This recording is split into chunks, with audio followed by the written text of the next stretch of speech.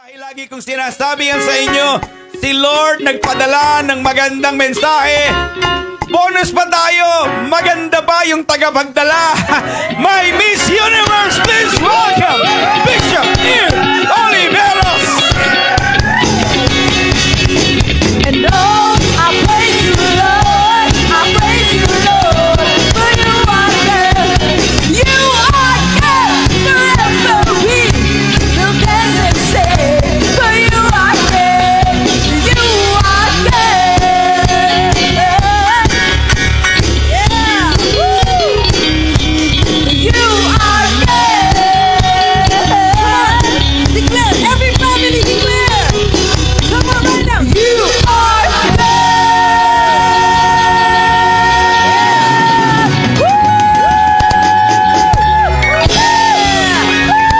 Lahat ng clap emoji at saka heart emoji ibigay para kay Lord. Come on.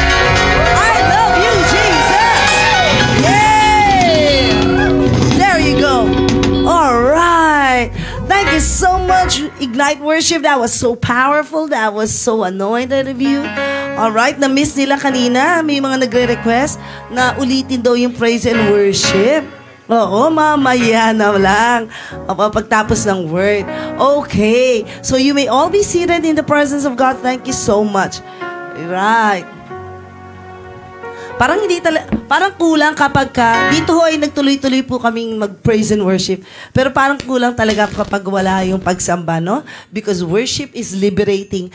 Nakatatanggal lahat ng mga agam-agam, alala, kapag ho tayo sumasamba. I believe you will receive your miracle today. Kay nino kaya yun? Sabihin mo, akin yun. I receive my miracle. Type it there. I receive my miracles. Yes. Sige, hintayin kita. Sa'yo yun. Kung naniniwala ka, you're gonna type it there. Put it in the comment box. I'm gonna receive my miracles. There you go. Ayan. So, very important po na tayo ay naniniwala na may gagawin si Lord. Because God will speak to you today. Sinong naniniwala that God will speak to him or to her today? Sabihin mo dyan, God will speak to me today. I'll wait for you. Type it there. God will speak to me today. Kasi mahalaga po na ang Diyos ay mangusap po sa bawat isa sa atin. And if you believe God will speak to you today, you're gonna like this video and share this video to your friends and family members. At the count of 3, let's all do this. I encourage you, please be a blessing to someone, to a family, amen, to a friend. Let's all do this. 1, 2, 3, go. Share. Right pose, yeah, and then pose. Yeah. Thank you so much. All right. So, lahat ng mga ready na, bibitawan na ang kanilang mga hawak na walis, tambo, sandok, kaldero, tubig, labada. You're all gonna focus on the Word of God. The title of this message, if you're ready, sige, last na to. Type it there, I'm ready. I'm ready. We need to understand that we have to be ready in listening to the Word of God. I'm ready. If you're super ready, let your family declare, I'm ready. Sabi mo sa kaliwat kanan, kung katabi mo yung asawa mo, ang mga anak mo, sabi mo, huwag kang maingay ha. Go. I'm ready. I'm gonna receive the Word of God. Huwag kang maingay, alright? Alright. Today, the title of this message is, What to Do When You Don't Know What to Do. Parang nakakalito yon. Nalito ba kayo? Sige, type mo dyan. Nakakalito. Hindi, wag na. What to do when you don't know what to do? Ano ba talaga ang gagawin? Type mo yung title dyan. What to do when I don't know what to do? Alright. Ano nga ba talaga ang dapat ho natin ginagawa kapag tayo ay nalilito o hindi ho natin alam ang gagawin? Alam niyo po, maraming beses, when I was in college, ay bigla akong umulan. And my school was in Taft Avenue and I have to ride a jeepney dun sa station ng Pedro Hill. Can you imagine? That's around 2.2 kilometers. 2 kilometers, more than 2 kilometers. So, umuulan, bumabagyo. Alam niyo naman ho sa Maynila. Sa mga taga-Maynila dyan, kumusta po kayo? Alam niyo naman po sa Maynila, kahit naman sa ang lugar, pag umulan lang, ay bumabaha. And hello po. At alam niyo po, dun sa LRT, ay nako, punong-puno po ng tao.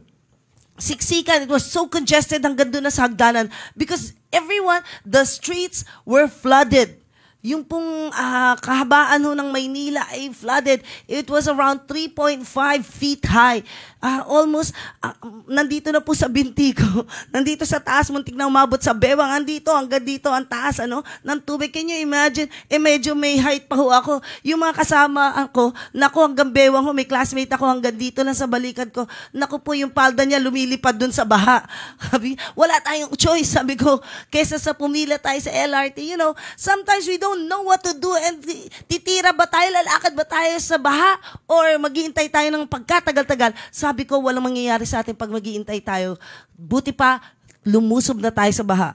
So lumusob ho kami all the way from Taft Avenue to Pedro Hill. Whoa! It was really very, very hard. And sometimes, kapag ka-parent ka, during that time, wala pang cellphone. So, paano ako tatawag ng rescue sa tatay ko, sa nanay ko? And even if I call them, wala rin silang magagawa. Tiyak, dadaan din sila sa baha. At hindi rin po pwede uubrang sasakyan. Pero, just the same, nakakaba.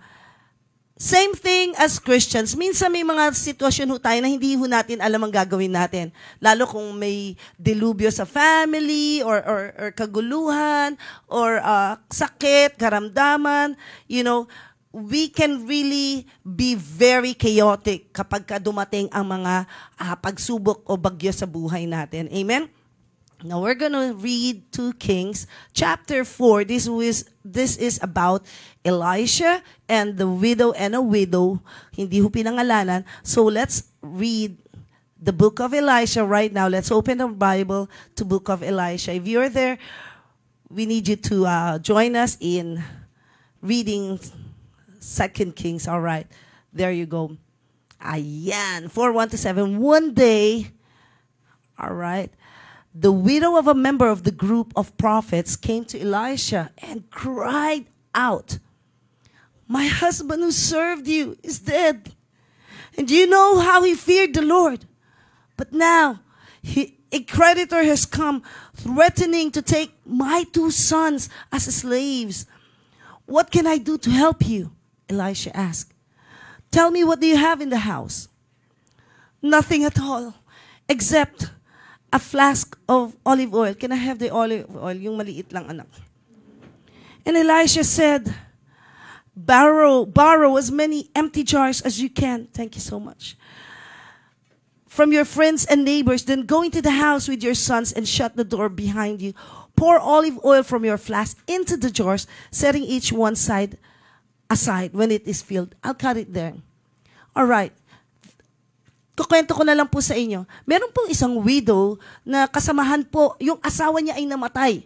Okay? Take note, this man was also a prophet. Kasamahan po siya sa mga estudyante ni Prophet Elisha. Kumbaga, siya rin po ay naglilingkod. May ministry din itong asawa ng balong ito.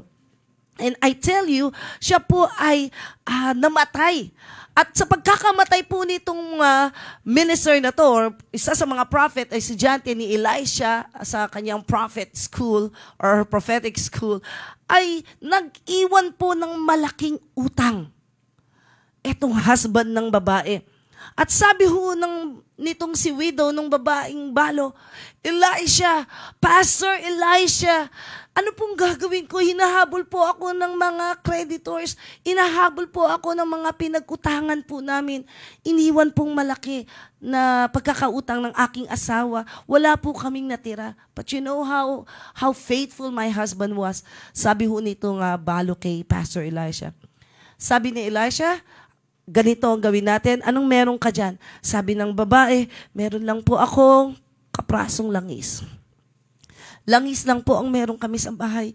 Hindi ko pwede itong ibayad sa aking mga pinagkakautangan. Kulang pa ho ito. Siguro ito'y sapat lang sa isang pritong isda, pritong itlog, para sa aking 2 anak. Ano po ang gagawin ko, Pastor Elisha?" And you know, this woman was in dire need. Hindi ho niya alam. She was so troubled, hindi niya alam kung saan siya pupunta. Kaliwa, kanan, puro utang po siya. But her husband was a faithful husband. Sila po'y naglilingkod, sila po'y member ng group ni Elisha. But the thing is, punong-puno ho sila ng utang. And this morning, just like us, marami ho tayong mga pinagdadaan ng mga bagay na nagpapatuliro ho sa atin. Hindi natin alam kung saan natin dadamputin ng pagkain mamaya, bukas, paano natin mababayaran yung mga bills natin. And same scenario. There are times na tayo po ay nababagabag when it comes to finances. And this is what's happening in the life of this widow. Ang sabi ho, comes the time when you do not know what to do. The first thing you should do is to seek godly advice. Type it there, seek godly advice. If you're going to read chapter 1 of 2 Kings chapter 4, verse 1, one day the widow of a member of the group of prophets came to Elisha and cried out. Imagine the word cried out used here is calling to God for help. No? So every time tayo po'y dumadaan sa mga suliranin ng buhay natin na hindi ho natin alam kung ano ang gagawin natin, I tell you, you need to seek godly advice. This widow, he sought the advice of Elisha. And ang nangyari po, it was a godly advice given by Elisha. How many of you here, my question is, are you too proud to ask for help? Minsan dumadaan na ho tayo sa matinding pagsubok. But sometimes our pride keeps us away from God because we do not seek advice from people who are godly. And we don't even seek God at all in our prayer time. We don't even seek God in His Word. How many of you here are suffering from dilemma of chaos, pero hindi mo na alam ang gagawin mo, pero you're still there, all by yourself, standing there, crying all by yourself, not doing anything? I say that is pride. This woman, hindi na ho siya nahiya. Sabi niya, Pastor Elisha, please help me. Gabundok po ang aking utang. Iniwan po ako ng aking asawa. And you know, during the time of in the Old Testament, kapag po tayo ay nabalo, alam niyo po, kasi mga lalaki lang po ang may say during those times. Kapag babae ang naiwan, ay talagang hindi ho halos makakapagtrabaho. Kaya kapag nabalo ka, talagang maghihirap ka. Buti kung malalaki na yung anak ni Ray, hindi ho naman nabanggit kung may anak. Pero ang sabi, kukunin yung mga anak niya bilang pambayad ho ng utang nila. Can you imagine how huge the amount of their debt was para kunin yung dalawang anak? Kung ikaw, anak mo yun, ako, hindi ako papayag kukunin si Prince, kukunin si Gail. Gagawin ko, ako na lang ang kunin mo. Ay, hindi rin papayag si tatay. Hindi raw papayag si tatay. Si Prince ka lang. Alright. Nobody would want to have her children be the collateral. Diba? Walang gagawang ganun. Walang magulang ganun. Kaya kapag ikaw ay dumadaan sa mga pagsubok, saan ka ba, kapatid, pumupunta? Kay nino ka ba talaga lumalapit? That's a big question. I hope our pride will not steal our joy in coming to the Lord. Our pride will not steal the opportunity you have as a child of God to receive instruction from the Lord. We run to so many kinds of people. Lahat tayo tumatakbo sa barkada. We even run, some Christians even run to love radio. Kapag relasyon na, buksan mo sa love radio. Sige, kaya yan. Maganda dyan. Ruel, can you imagine many Christians, many people run to all kinds of people except to God. I hope hindi ho last si Lord. Hindi siya last resort. We often run to distractions. We often run to vices. Para pagtuliro ka na, daanin mo sa bote, Brad. Daanin mo yan, makukuha yan. Hindi din talaga makukuha. This woman, punong-puno siya ng utang. Sabi niya, Pastor Elisha, I'm here. Please help me. And the cry she's using, the word cry here is like saying, please God, have mercy on me. Yun po yung pagkakagamit po dito. God, please rescue me. That's the word implying for the word cry. Lord, help me. I need rescue. Type it there, Lord, I need rescue. Come on. Come on, I'm gonna wait for you. All of us need rescue from the Lord. Ano man yan meron ka ngayon, kapatid, huwag kang mahihiyang lumapit sa isang cell leader. That's why discipleship is really very important po sa ating buhay. Hindi porke, huwag kang mabubuhay bilang Kristiyano na walang nagdi-disciple sa'yo. Type it there, I need a discipler. You need a discipler. This woman, buti na lang may Pastor Elisha. Kung hindi, naku, pinambayad na ho, kukunin na ho yung dalawa niyang anak, pambayad utang. At alam niyo ho ba, para makalaya yung anak mo sa pagiging alipin sa Israel ho, kailangan umabot ng 50 years yun. Para ka palayain, pauwiin. Makakalaya lang ang isang alipin after 50 long years. Can you imagine, ilang taon na yung anak mo? Kung 10 years old ang anak mo, babalik sa'yo ng 60. At mukhang alipin. Ang sakit ho nun. Kapatid, huwag mo nang intahin na kapag dumadaan ka sa maraming suliranin, ang mga anak mo ang maapektuhan. Huwag mong hayaan ang pamilya mo ang maapektuhan. Go and seek advice from a godly person. Go and seek advice. Type it there, go and seek advice. Yes. Seek advice from a godly person. Kapag ka lumapit ka sa mga pipitsugin tao lang, I'm sorry to tell you, yung bara-barang tao lang, barkada, kung sino-sino lang dyan, kainuman mo, kabisyuhan mo, I tell you, mapapariwara po ang buhay mo. And the only counsel we can receive is a divine instruction. Amen? All right, this is the second thing to do. When you don't know what to do, the second thing to do is to trust God's instructions. All right, type it there, trust God's instructions. Ayan, sulat mo, nandiyan naman sa TV, dun sa screen mo. All right? So, anong gagawin ko? Sabi ni widow nung balo. Sabi ni Elisha, anong meron ka? Ito nga lang po, Prophet Elisha. Pastor Elisha, ito lang talaga, wala na. Langis na lang, kakapraso. Pang isang lutuan na lang ng itlog to, Pastor. Sabi niya, sige, ganito. Sabi ni Pastor Elisha, eto pinaka-gustong-gusto ko dito. Sabi ni Pastor Elisha, well, borrow as many, verse 3, borrow as many empty jars as you can from your friends and neighbors. Then, go into your house with your sons and shut the door behind you. Pour olive oil from your flask into the jars, setting each one aside when it is filled. O, eto na ha. Pag hindi mo alam talaga ang gagawin mo, you need to trust God's instruction. Ang God's instruction po, nababasa yan sa Word of God, sa Bible.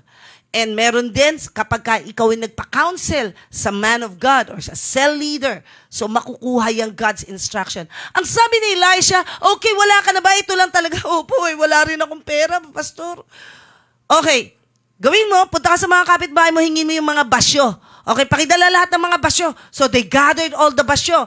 At ginather na ho ni Catherine ang lahat ng basyo. Come on, Catherine, bring all the basyo here. Ginather ng lahat ng widow tsaka ng mga anak niya. Ayan ang basyo. Okay, sabi niya, mangalap ka ng mga basyo. Can you picture that? Kuha ba ng camera? Yan. Humanap ka ng mga basyo at hingin mo lahat sa kapitbahay mo.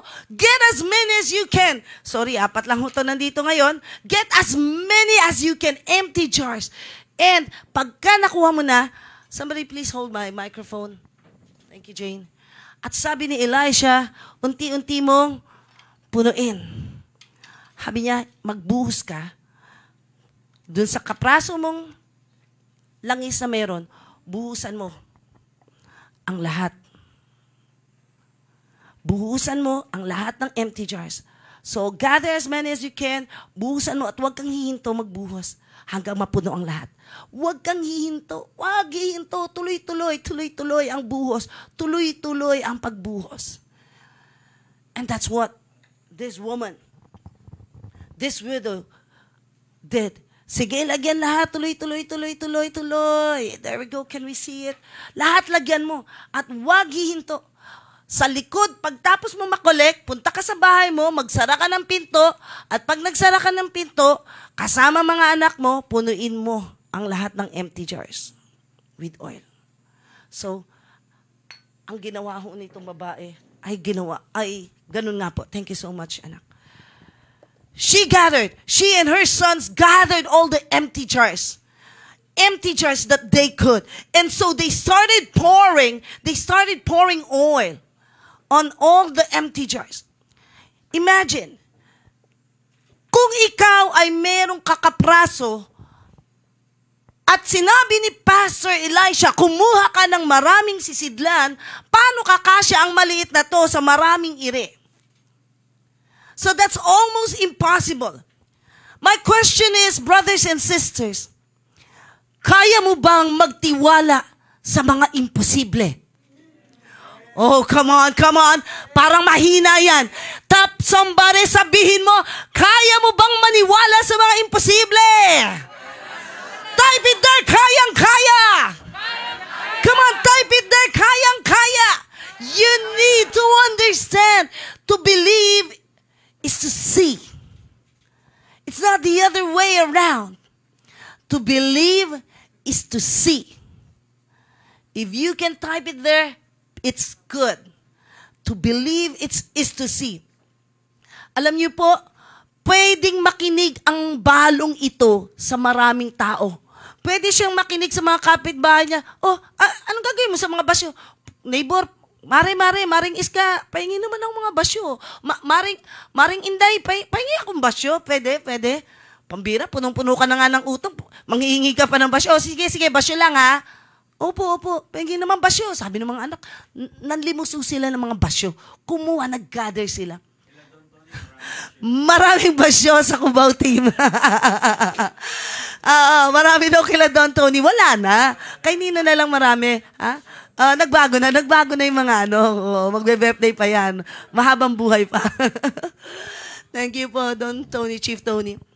You know, there are so many kinds of voices we hear each and every day. The question is, are you going to believe the impossible? Pag ba may pinapagawa si Lord, kaya mo bang pagtiwalaan ang salita ng Diyos? Or are you just hearing your mere conscience or your mere voice? The mere human voice? Kaya mo bang pagkatiwalaan lahat ng salita ng Panginoon? You know, we can hear preachings after preachings every Sunday, Thursday, and Friday. But the thing is, can you trust God's word? It's two different words. Listening and hearing are two different words. Ang listening, iba ho yan. Ang hearing, iba din. When you hear, kuha mo nga ako ng pagkain. O, narinig lang. Pero ang listening, gagalaw at magdadala ng pagkain. Yung taong inutusan mo. You got it? So, two different words, two different meanings. You don't just hear God, but you listen to God. Type it there, I listen to God. Minsan, yung problema ng mag-asawa, no? Yung lalaki, nanonood ng basketball. Sweetheart, nabili mo ba ako ng gamot? Oo, nandyan. Saan dito? Oh, nandyan. Pagtapos ng basketball, sweetheart, nabili mo ba akong basketball? Ay, nakalimutan ko. Yung basketball talaga. Oh, di ba? Bakit? Kasi sa mag-asawa, madalas yung lalaki, naririnig lang. Hindi nakikinig. Aha. Oh, sabi mo, kung ikaw ay asawang lalaki, sabi mo, hindi ako yon. Come on, type it there, hindi ako yon. Kung ikaw naman ay kaibigan, hindi rin ako yon. You know? Come on! Believers, kanino ka ba nakikinig? The advice of God's instruction of this godly man was kind of ridiculous and crazy. Pero sabi niya, kumuha ka ng basyo, punuin mo. Paano magkakasya ang maliit dito sa mga malalaking ire? At sa marami pa na makukuha ko. It's really impossible. Pero buti na lang. Type mo dyan, buti na lang. Buti na lang. Naniwala itong balo. She did what Pastor Elisha said. And many people, have been listening to the voice of deficiency. Saying, kulang, hindi sapat. Many Christians listen to the voice of sickness, to the voice of cancer. Many people listen to the voice of arthritis. Many people listen to the voice of lung diseases, pneumonia. Many people listen to the voice of every kind of virus. But what you should listen to is the Word of God. Because in Isaiah 53, verse 4, my God is able to heal. By His stripes, you have been healed. By His stripes, you have been healed. What else? Many people are listening to the voice of difficulty. Ano yun? Magsisimula ka pa ng magnegosyo, nawalan ka na agad ng loob. Bakit? Ang sasabihin ng voice of difficulty, mahirap yan. Ang hirap niyan. Hindi ka magtatagumpay dyan. Many people listen to the voice of hopelessness. Wala nang pag-asa yan. Hanggang dyan ka na lang. Hanggang dyan ka na lang. And sometimes, people are good at telling God what they want God to do for them. Lord, bigyan mo naman ako ng Lord, bigyan mo ako nito, bigyan mo ako yan, bigyan mo ako yan. But they are not good at listening to God's instruction. And they are not even available kapag tinawag sila ng Panginoon. Sabi mo, hindi ako yon, hindi ako yon. Hindi ako yon, alright? And this is the last thing. Last thing to do when you don't know what to do. What to do when you don't know what to do is do exactly as you're told. Type it there, do exactly as you're told. Come on. Kapatid, kapag ka nalilito ka na sa mga sitwasyon, do exactly as you're told. Una, seek godly advice. So, humingi, hindi siya nahiya. Pastor, please help me. Second, trust the instruction. Magtiwala ka. It may sound crazy, but just believe. Number 3, whenever you don't know what to do, I tell you, do as you are told to do. Gawin mo lang. Huwag ka nang magtanong. Type it there. Huwag ka nang magtanong. I need you here, Prince. Huwag ka nang magtanong. The text here says in verse 5, so she did as she was told. Her sons kept bringing jars to her, and she filled one. Once again, can you focus here, Jumpo? She filled one after the other. She's filling every jar. So she's filling every jar. So can you imagine how crazy this looks like for this woman? Paano kaya ito mapupuno? But here's the thing. Ginawa lang niya yung pinaggagawa sa kanya at siya po ay hindi nagtanong. She did not even ask, paano mangyayari yun? Paano mangyayari ang isang bagay? Paano ako magagaling? Paano ako makakatapos ng pag-aaral? Paano matutupad ang mga pangarap ko? Paano ako makakapag-asawa? Paano ako magkakaanak? Paano ako magtatagumpay? She did not only listen. This widow did as she was told. Gawin mo muna. Type it there, gawin mo muna bago magreklamo. Gawin mo muna bago magreklamo. Yeah. Better yet, wag magreklamo. You see, following God, when you don't know what to do, following God is still the best thing to do. Alright? Remember that. It's still the best way to move forward when you don't know what to do. Just follow God's instruction. Ano yung instruction ni Lord? Kapatid, ano man ang pinagdadaanan mo ngayon, marami ho sa atin, iba-ibang condition. At you don't even know what to do. Oh, Diyos ko, ano bang gagawin ko sa buhay na to? Anong gagawin ko sa mga anak ko? Anong gagawin ko sa asawa ko? Sa negosyo? Anong gagawin ko, Lord, sa buhay ko? Anong gagawin ko? And the best thing to do is to obey God's instruction. You're gonna move forward. After she collected all the vessels, alam niyo po, she just kept pouring. And here's the miracle. Alam niyo po, napansin ko, are you ready for this? I'm ready. I'm ready! Hindi na siya nagtanong kung malinis ba, gaya nito, hindi naman ito magganong malinis. Malinis ba yung paglagyan na yan? Ha? O, ang daming residue, di ba? Malinis kaya yung mga bote? Hindi na siya nagtanong, sanitize na ba yan? Paano magkakasya yung ganito sa ganito? O, paano? She did not even ask. Alam niyo po, nakakatuwa kay Elisha. Si Pastor Elisha. Kahit si Pastor Elisha, hindi niya in-expose kung ano yung mangyayari. Narinig lang din niya kay Lord. Sabihin mo dyan sa babae niya, magpuno lang ng magpuno. Magpuno lang ng magpuno. Type it there, magpuno ng magpuno. Magpuno lang ng magpuno. Sabi ni Pastor Elisha, sige lang, magpuno ka lang ng magpuno. Magpuno lang ng magpuno. And you know what happened? Every time we obey, sabi ho ng Bible, the oil did not stop from pouring. Hindi nauubos yung langis habang nagpupuno ang babaeng ito hanggang napuno niya ang lahat ng lalagyan. Hindi naubos ang langis. And that's how God is all sufficient. Sa lahat ho ng kailangan natin. Huwag kang magtanong, nabasa mo na yan sa word. Ilang ulit mo na nabasa yan, kapatid. Pero hanggang kailan ka maniniwala or kailan ka susunod? You know, there are many instances in the Bible or here at DST, kinakausap ka ng Panginoon. Pero parang wala lang. You listen to many voices and you even listen to the voice of fear. And that's too dangerous.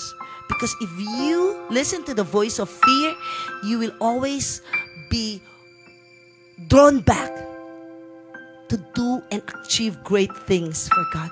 Lagi kang maduduwag, lagi kang takot sa lahat ng gagawin mo at pinagagawa ng Diyos.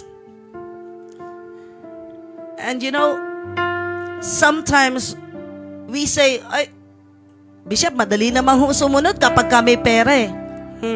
I would always hear this line, Bishop, madaling sumunod, pastor, cell leader, madaling sumunod pag may pera.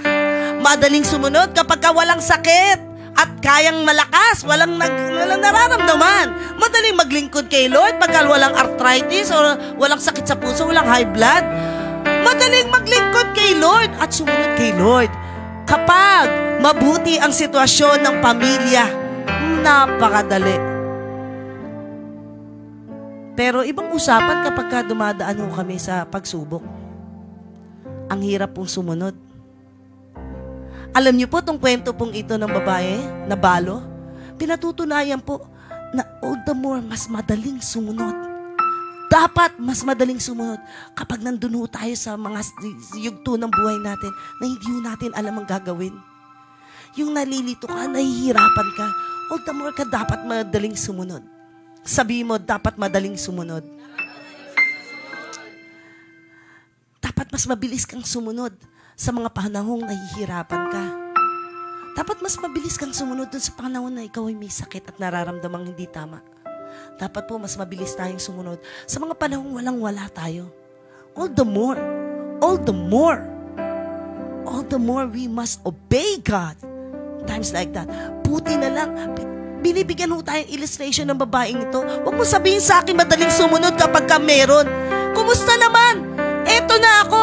Kung nabubuhay lang ang balong ito, sasabihin sa'yo, magpipreach dito at sasabihin, mas dapat kang sumunod sa mga panahong hindi mo alam ang gagawin mo. Mas dapat kang sumunod kapag ka kulang. Mas dapat kang sumunod kapag ka may nararamdaman ka. Kapag may dinadaanan kang bagyo, mas dapat kang sumunod. If this widow is only living right now, she would encourage you and me, mas dapat kang sumunod. Huwag kang matakot. Huwag kang magtanong. Mabuti na lang, ang kapalito ng kanyang pagsunod, buhay ng dalawa niyang anak. Can you imagine? Buhay ng pamilya mo ang nakasalalay sa iyong pagsunod. That's too wonderful to hear. Buhay ng anak mo ang nakasalalay kapag ikaw ay sumusunod sa Diyos. Magtatagumpay, hindi sila magiging preso, hindi sila magiging slaves, hindi sila mahihirapan. Generation to generation will call you blessed. Kay nino kayang generation yun? My generation is blessed. David there, my generation is blessed. My generation is blessed. That's good stuff from the Lord. My generation is blessed. Some of you remember Mother Teresa from Calcutta, India. She used to take care of kids, the poorest of the poor. Someone once asked her, Mother Teresa, why the poorest of the poor? Bakit yung pinili mo yung mga poorest of the poor? Bakit mas malalapit kay Jesus yung poorest of the poor? You know what she said? When Jesus is all you've got, you discover that Jesus is all that you need.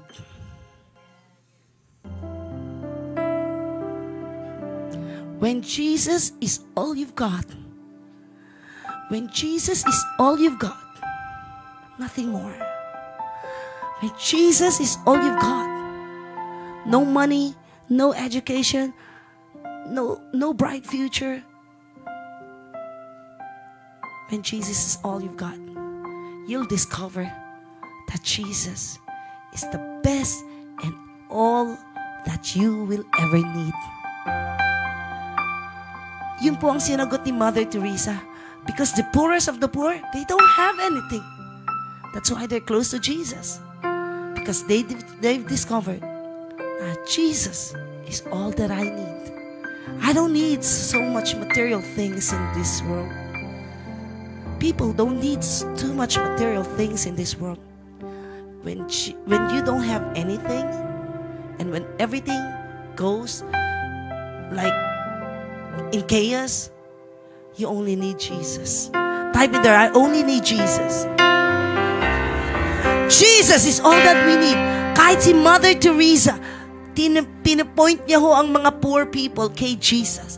Mother Teresa na yon, pinopoint niya lahat kay Jesus. Wag ako ang sambahin nyo, tao lang ako. She's pointing everyone to Jesus.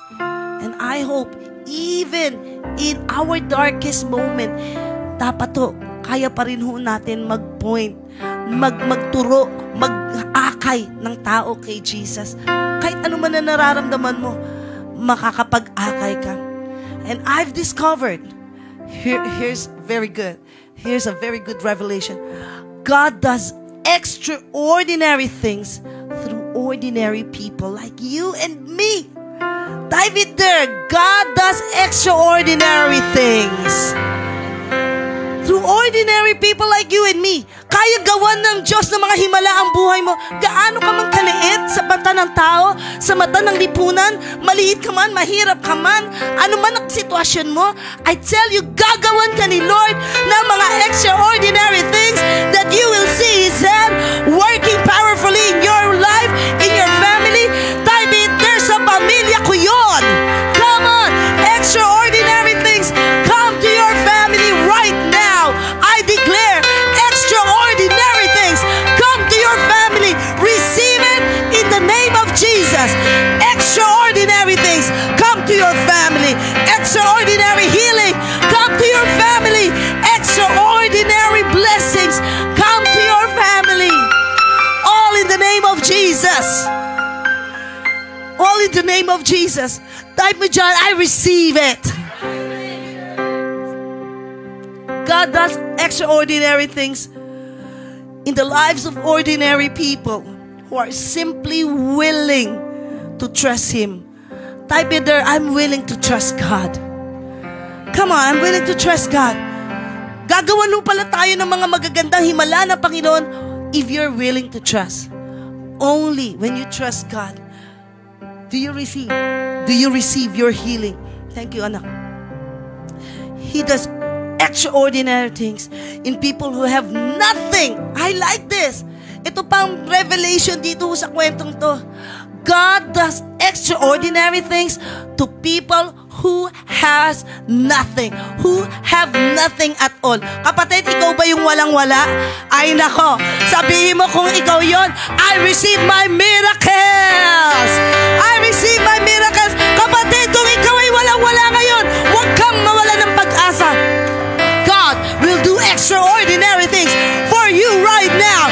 God will do extraordinary things for you right now. I tell you in the name of Jesus, receive it. Type it down, receive it. This woman was just willing.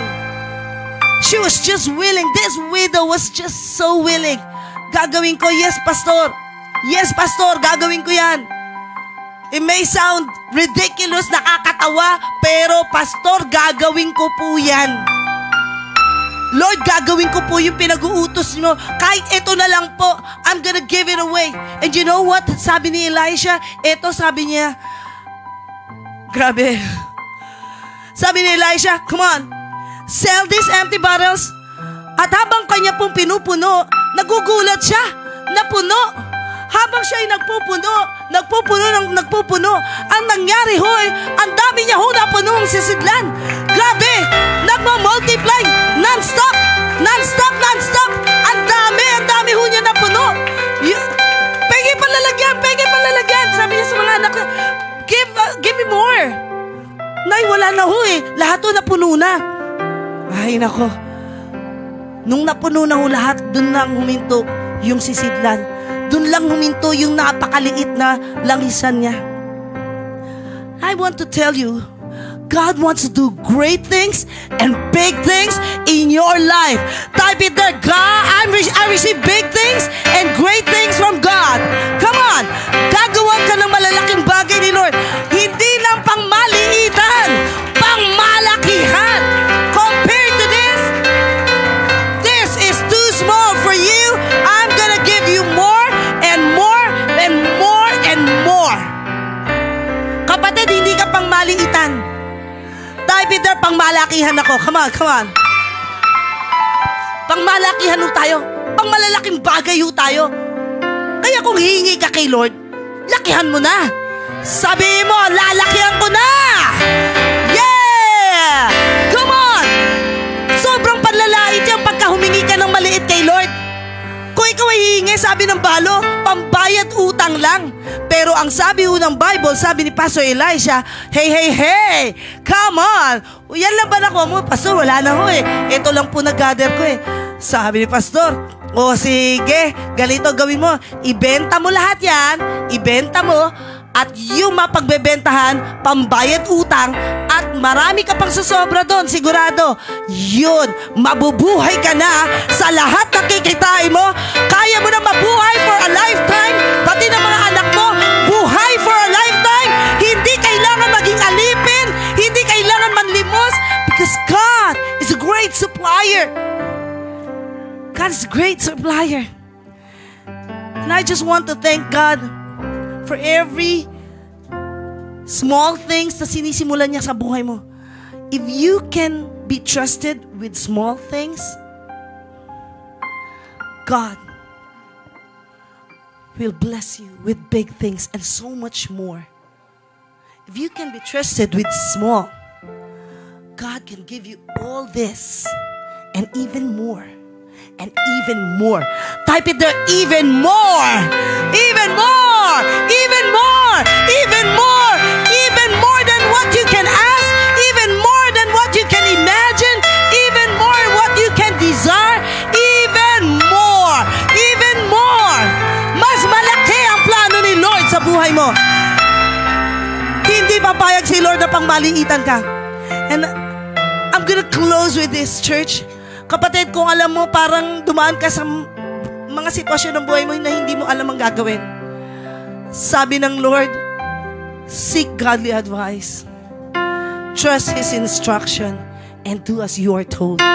Huwag ka mag-alinlangan dahil ang kapalit nun, pagpapalang malalaki. Buti na lang si Elisha, hindi niya sinabi, alam mo, pagka nagpuno ka na nagpuno, mapupuno lahat. Wala ho siyang sinabing ganun. Listen, sabi ni Elisha, magbuhos ka lang. Buhos ka lang. Wala hong pinangako si Elisha na mapupuno ang kada lalagyan. Ang sabi lang niya, magbuhos ka lang. Kapatid, kapag ka ikaw ay nagbibigay sa loob, sa puso mo ng buhay mo sa Panginoon, you commit your life to God. You give your life to God. God will add everything in your life. Kainino kaya yun? Sabihin mo, sa pamilya ko yun! Sa pamilya ko yun! God will add everything to your life. And today, I want to pray for you. If you're going through tough times, let me pray for you. Please raise your hands. Lord, marami pong salamat sa mga manonood po namin, mga pamilya, Panginoon, na nananalig sa iyo. Salamat, Panginoon. You have assured us na hindi kami pangmaliitan. At ang plano mo sa buhay namin, Panginoon, ay mga malalaking bagay. Malalaking bagay, sobra-sobra, marami. Your plans for us are greater and bigger. Lord God, salamat po. Naniniwala po kami, Panginoon, na hawak mo ang aming buhay. Help us, God. Help us to obey you more and more. Help us to trust you more and more. Though it may sound ridiculous, though it may sound impossible, but Lord, we will trust you. We will obey you. All the more, even in the times na hindi ho namin alam ang gagawin, mas lalo kaming susunod sa iyo. Maraming salamat po.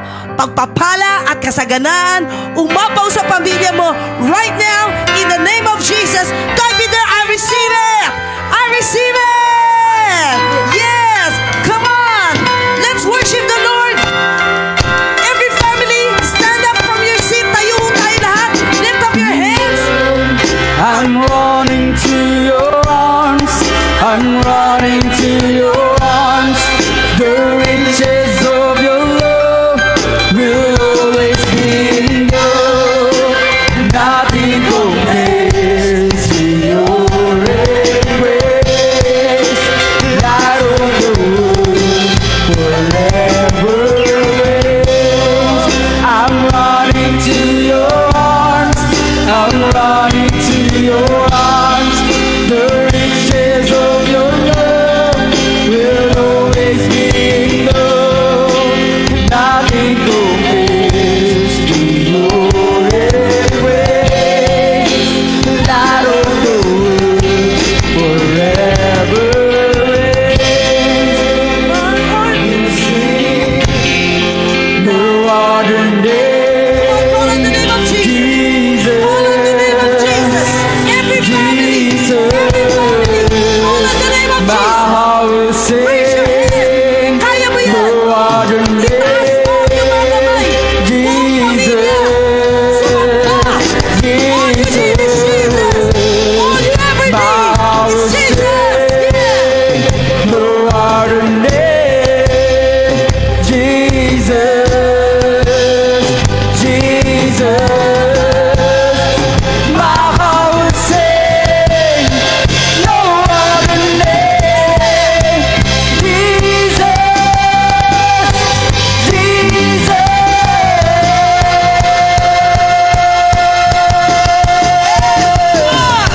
And though I'm running to your arms, I'm running to your arms. The riches of your love will always be enough. Nothing compares to your embrace. Light of the world forever. And though I'm running to your arms, I'm running to your love. The riches of your love will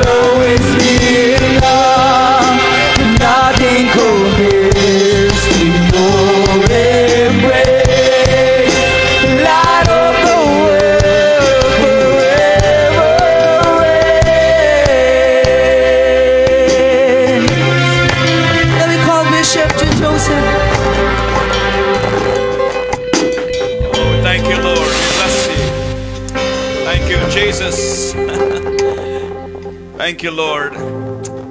Wow. Grabe po ang message ni Lord sa ating lahat. Amen? At paniwalaan po natin, God will make a miracle in your life today. God will multiply everything that you've given to Him.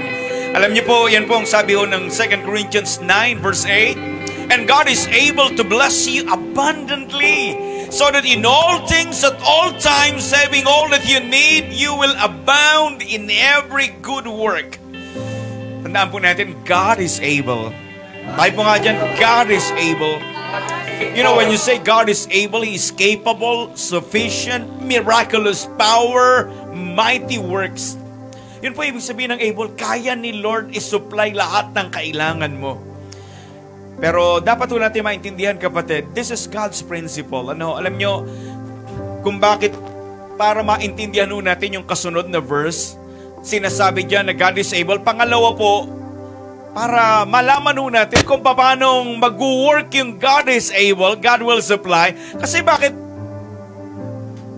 yun ito? Yung iba kulang lagi. Yung iba kapos lagi. Di ba parang ganon? Alam niyo po, si Lord may principle. Pag sinabing principle, it never change. Ito yung dapat mong gawin. Ito yung kulang na dapat gawin. Alam niyo po, kahit na sa akin yung sasakyan na yon, kapag wala sa akin yung susi, hindi ko mabubuksan yun. Si Lord nagbigay na ng lahat ng blessing sa atin. Kailangan lang may susi. Sabihin mo, dapat may susi ka. At ito po yung susi natin. Sabi po ng 2 Corinthians 9, 10, 11. Magkasunod po yun, Now, He will supply seed to the sower, and bread for food will also supply and increase your store of seed, and will enlarge the harvest of your righteousness. Sino yung gusto natin malaki yung harvest? Yung marami yung harvest, gusto mo yon? Yung hindi mo kayang bilangin yung harvest? Kasi nga abundance, when you say abundance, much more overflow, hindi mo kayang bilangin. Alam niyo po, ganyan yung mga parating na blessing sa atin. Yung hindi na kayang bilangin ni Ma'am Guada, kahit na ano pa siya, CPA graduate pa yan. Yung bang kahit na yung malilito ka na, hindi mo na alam kung alam niyo po, yung blessing na parating, hindi na kayang bilangin ni Ma'am Joanne yun. Ewan ko lang. Ako, hindi ko na kaya. You know, it's a mind-blowing. Hindi mo kayang nalalaglag yung utak ko. Ano ba yan? Paano ba yung mga figure na yan? You know, si Lord pag nagpala, sobra-sobra. Oo. Hindi kulang-kulang.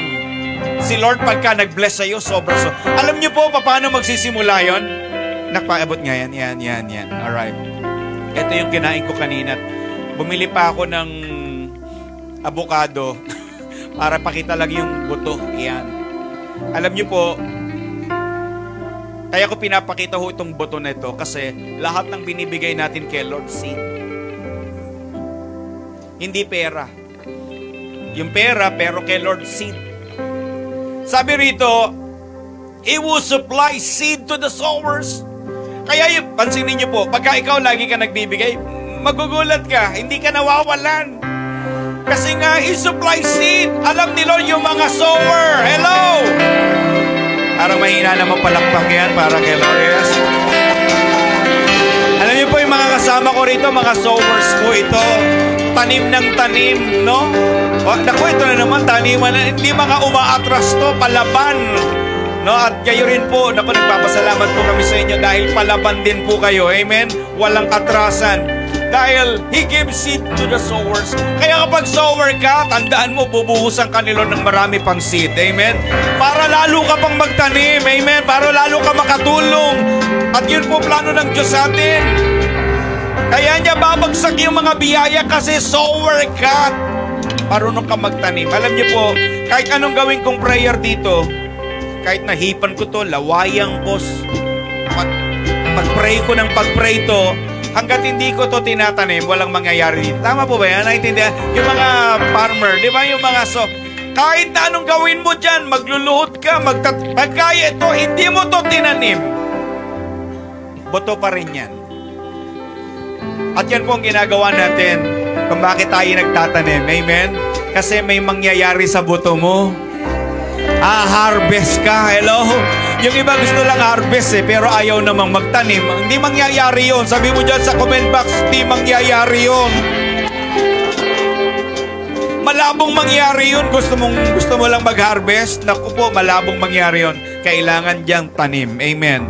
Kaya yan po, pag-pray ko lahat ng mga tanim natin ngayon. Maniwala ka kapatid. Ang ganda ng message ni Lord. Big things will come. Miracles will come. Multiplications will come. Lord, salamat po. Honor our faith today. Thank you for your word today. Grabe, Panginoon. May multiplication na mangyayari. Panginoon, maliit lang itong buto, pero ang daming harvest dito, Lord. Lahat ng tinatanim namin, Lord, we speak for more harvest. Abundance, Lord, will come. Overflowing blessings will come. And we receive it by faith, Lord. Pagpalaan niyo lahat na magtatanim ngayong umaga. In Jesus' name, come on. Sow your seed. I'm running to your arms. I'm running to your arms. The riches of your love will always be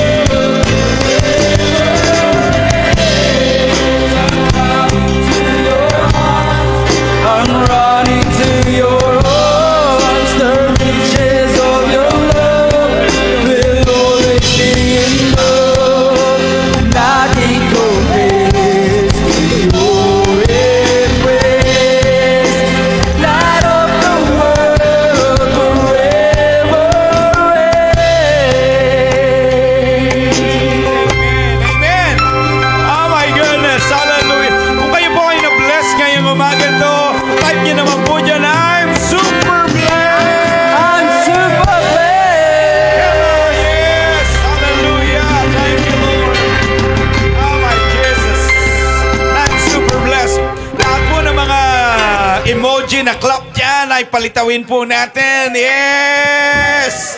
Thank you, Lord. Thank you, Lord. At syempre, gusto rin ho natin mabless ang ibang tao. Kaya mga kapatid, tayo pong lahat, sabay-sabay ho natin, no? Pindutin uli natin yung share button. 1, 2, 3, go! Share! Right post! And then post! Grabe po. Una, nagpapasalamat po kami sa inyo. Talagang hindi po kayo bumitaw. Talagang balik lang kayo. Thank you. Dahil talagang ito yung paraan natin ang pagsamba natin kay Lord. Kaya maraming pong salamat dahil talagang masasabi ko si Lord gagawa ng himala talaga sa iyo. Amen? Kaya thank you for tuning in. God bless everyone. Thank you. See you Thursday and Friday. Thank you, Kabaw Team. Ma'am Joanne, Ma'am Cora, Ma'am Gwen, Mary B, Ma'am Linda, Rachel. God bless. Thank you. Worship. The King broke chains of me, 'cause your love has set. Come on, everybody, want you to dance. Now all I can do is say, shout it out, are you redeemed? We are redeemed, set free, forgiven. You are the chosen, you are the living. We are redeemed, set free, forgiven. So if you love it, say, oh, praise you, Lord. I praise you, Lord, for you are good. You are good forever. We will dance and say, for you are good. You are good. Praise you, Lord. I praise you, Lord, for you are good. You are good. Oh my God, oh my God. Eh no, nakalimutan ko mga kapatid, ito nadala ko ng sabi ko, Lord, grabe talaga ang kabutihan po ninyo. Alam niyo po, nagpapasalamat tayo kay Lord. Konti na lang. Meron na ho tayong church live.